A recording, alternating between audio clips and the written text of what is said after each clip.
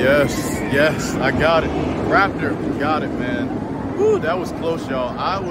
Oh man, I'm so glad I came for the third day. It finally opened up. It's finally open during the daytime. Apparently it opened yesterday, like last night, and I didn't even know because I was too busy trying to ride Steel Vengeance and Maverick. But I got the credit and I got the POV.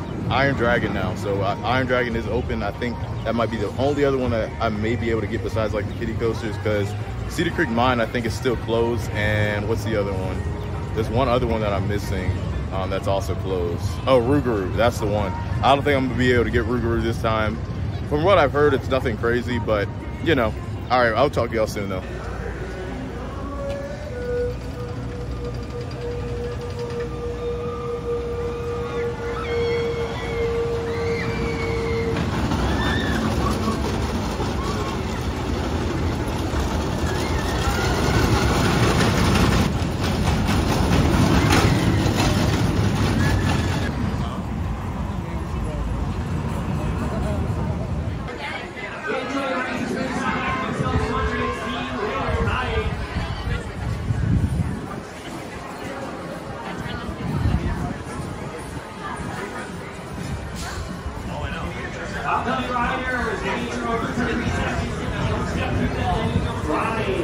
So I just did Magnum twice.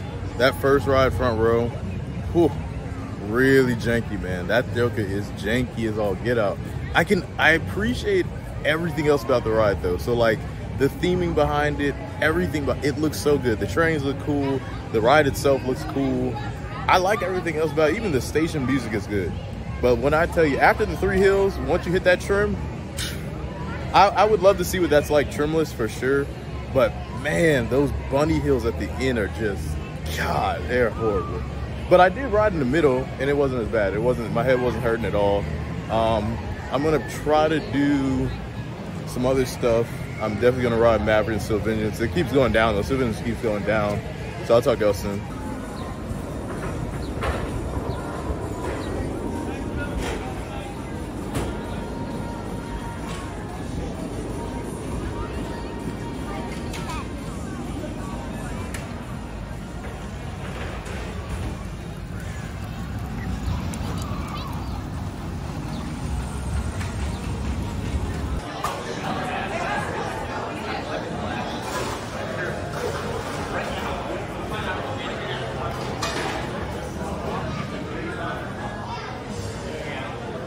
Alright y'all, so this is the Buzz Bar scooter. You got Perry right there, y'all saw him the other day. Then you got Mark, Meg, there's a lot of other people here. So yeah, there's just a bunch of people. Y'all gotta join Buzz Bars, $25 for the whole year, it's really good.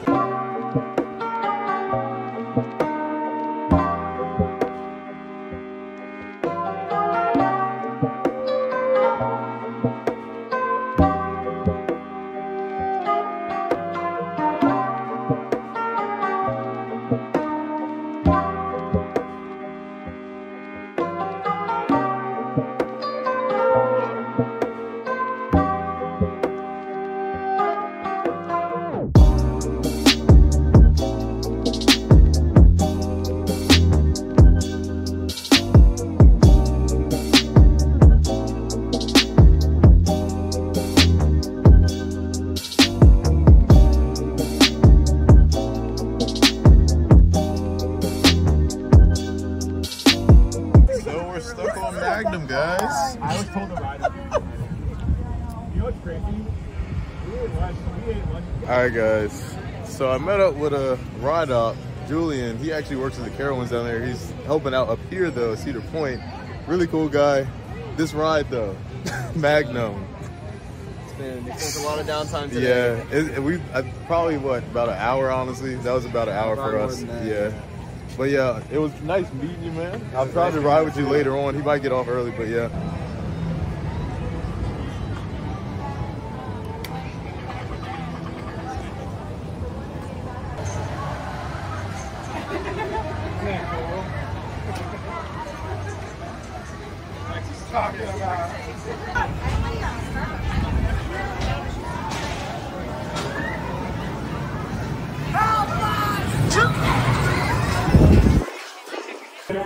right here on Gemini.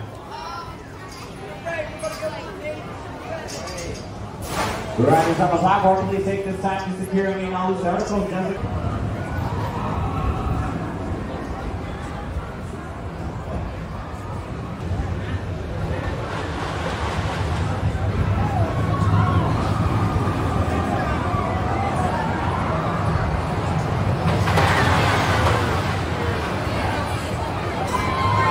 All right, so I did Power Tower. It's actually running 3 of them, as you can see. Man, oh man, I also got to do the Cedar Creek Mine Ride. I did that, got that credit. I also got Gemini right side credit, and I'm good to go now. I don't have, the only other one, guess what's open? Rougarou is finally open, so I'm gonna go get that one. That is the last one I need. I even did Woodstock Express, that little kiddie ride. It's actually not that bad. It's a solid, nice little first coaster. The other one, I can't get, I think it's like Wilderness Run. I can't get that one. The line is way too long. I'm not gonna sit there and wait for that. I do want to get one last ride on Steel Vengeance before I head out, also on Millennium Force. It does look like it might rain a little bit. I know you can kind of see the cloud coverage, but I will talk to you on just a little bit. So I pretty much got all the credits I need. I'm so happy about that.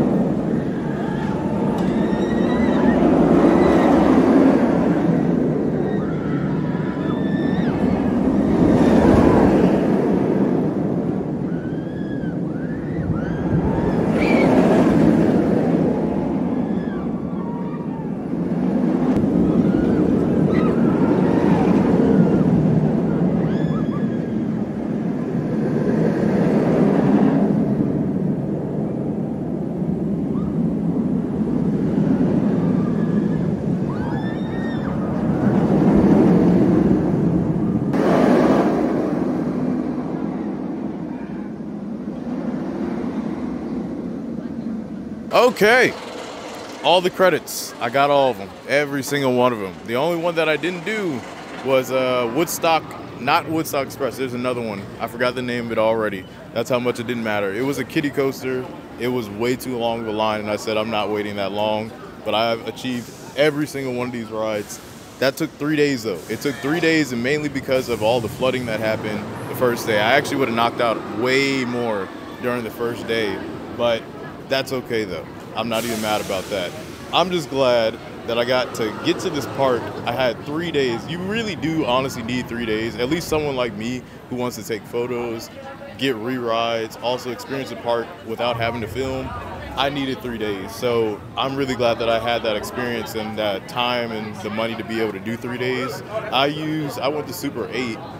Stayed there for 2 days. I'm gonna be heading to Kings Island tomorrow. I was gonna go to Kings Island today, but I said, let me just wait one more day. And sometimes when you wait, you get what you deserve. And I got what I deserve. I got Rougarou, I got the Cedar Creek Mine Ride, and what was the other one? I got Gemini Right Side. There was one other coaster that I think I needed to get, and I can't even think of it right. Oh, it was Iron Dragon. It was already forgettable. Iron Dragon it's okay. It's actually smooth, but it's super janky ride.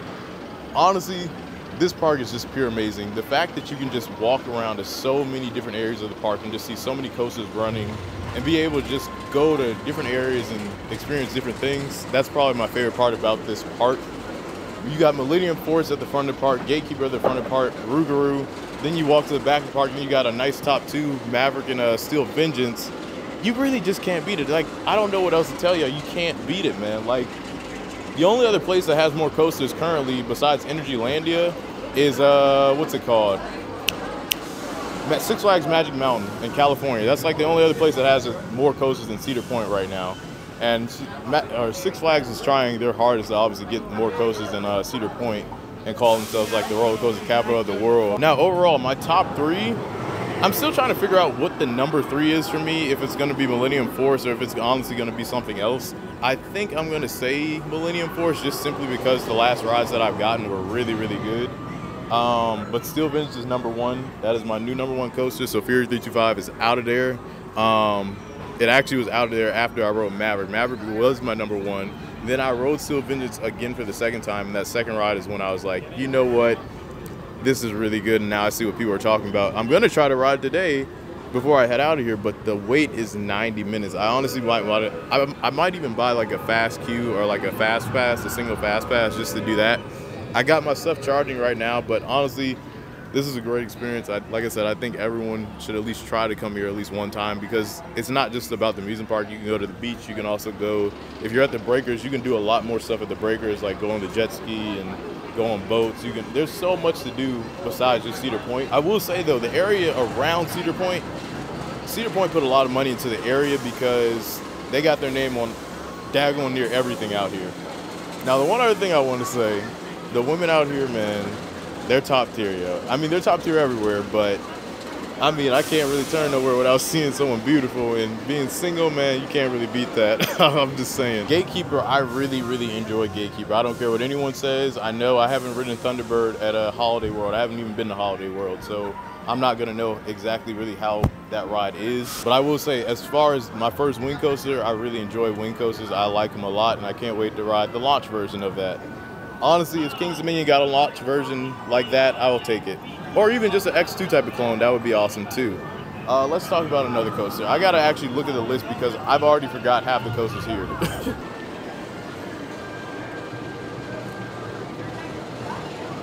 You doing like a time lapse? Oh, no. I have a YouTube channel. I'll give you a card though. Here you go. This is my last day here, but yeah. I finally got to ride every single thing.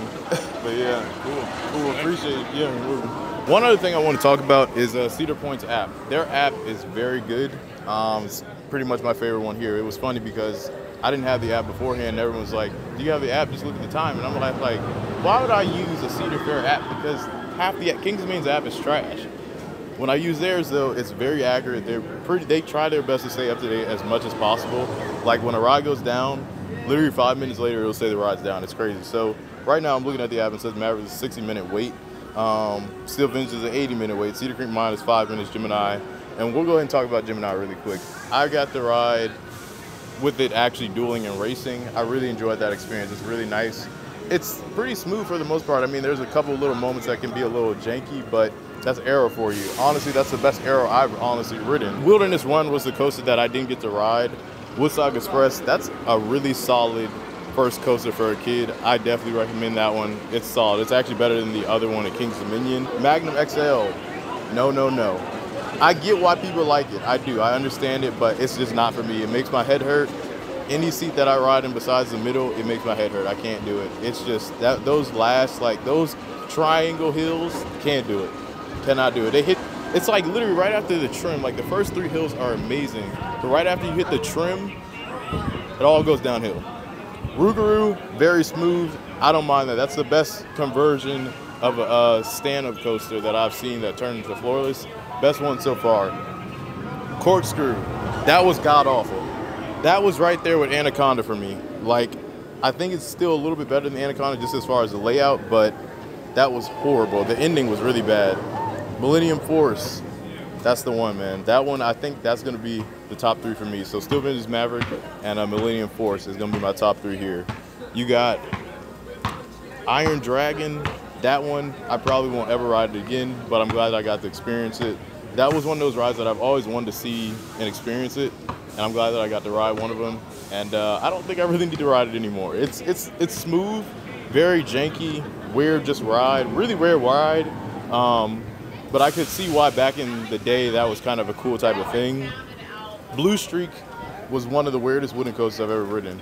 Reason being, just the layout was cool. It was like the seats and restraint were really weird. The seatbelt, the way you had to buckle the seatbelt was kind of weird. Just like janky. Like it was smooth in one part and then janky in another part. I can't stand wooden coasters that do that. Wild Mouse was surprisingly good. One of the better Wild Mouses that I've ridden. I still think Raging Cajun is the best one, other than Laugh Track or Wild Mouse at Hershey Park. Those ones are pretty good as well. Raptor, I'm glad I really got to get the Raptor credit today. Raptor was solid. It's a solid invert, but it doesn't really do anything for me. It's super smooth, but I would still say I would put Afterburn, Alpengeist, pretty much every invert that I've ridden over Raptor. Unfortunately, I love the color scheme and everything in Raptor, but it's just not for me. I appreciate each and every one of y'all who kind of stood around this long to the end of the video. I'll be heading to Kings Island. It's supposed to be Sunday, and that's going to be another vlog for another time. But until then, peace out.